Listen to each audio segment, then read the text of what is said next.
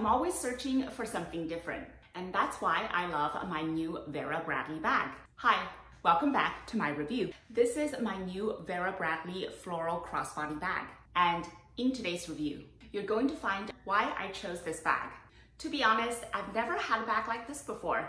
First of all, it's made of cotton and it's allowed with flowers, but it's not obnoxious. It's also quilted and it's functional with a lot of room on the inside. It's both a shoulder bag and a crossbody. And for those reasons, I chose this bag. My experience with it so far has been incredibly positive. It's a simple bag for everyday use, and I love this floral and quilted design. The bag has an easy to use zip top open, and there's so much room inside. There's a cute little pattern in the lining as well.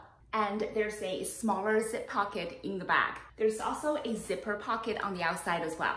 The strap is adjustable. You can turn it into a shoulder bag, a crossbody, or even a tote.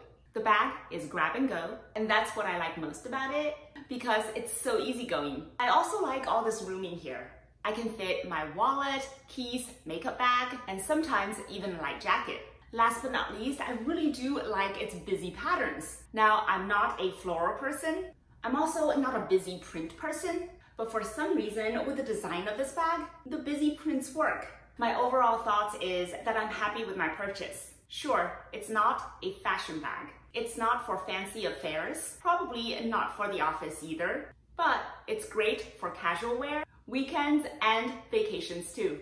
If you're looking for a bag for easygoing days, or perhaps a weekend getaway, and you want something different, this Vera Bradley is for you. And with that, we're at the end of today's review. See you next time.